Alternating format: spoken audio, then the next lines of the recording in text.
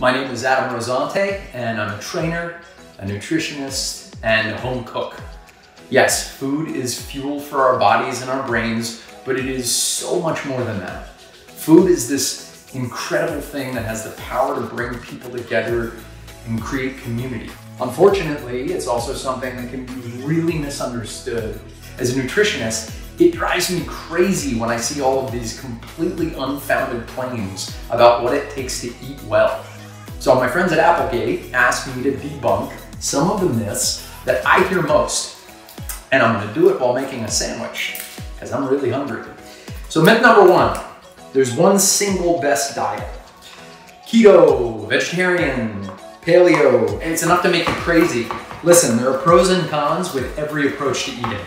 And anyone who insists that their way is the only way is usually saying that because, one, they don't know what they're talking about, two, they're trying to sell you something, or three, they had some kind of personal success with this approach to eating.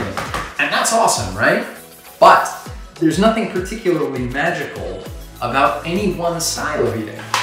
The best diet is the one that's right for your body, the one that you're gonna like enough to stick to for the long term.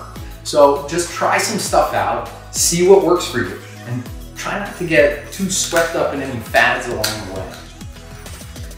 Myth number two, there are good calories and there are bad calories. A calorie is a unit that measures the amount of energy in foods and beverages. That's it.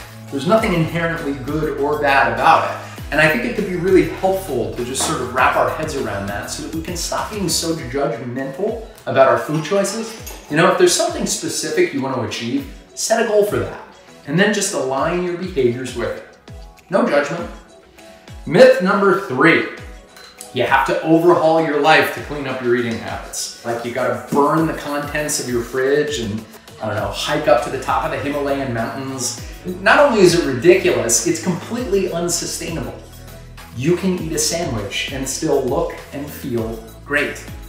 I have coached thousands of people, and I can tell you that the ones who get great results and most importantly, keep them, are the ones who take small steps consistently.